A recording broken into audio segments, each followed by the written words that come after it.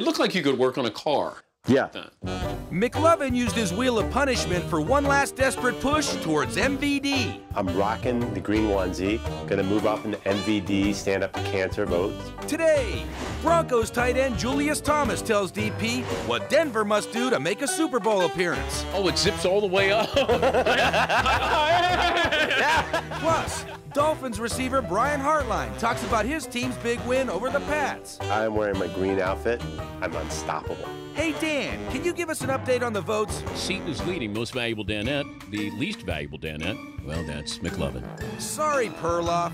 The Dan Patrick Show starts right now.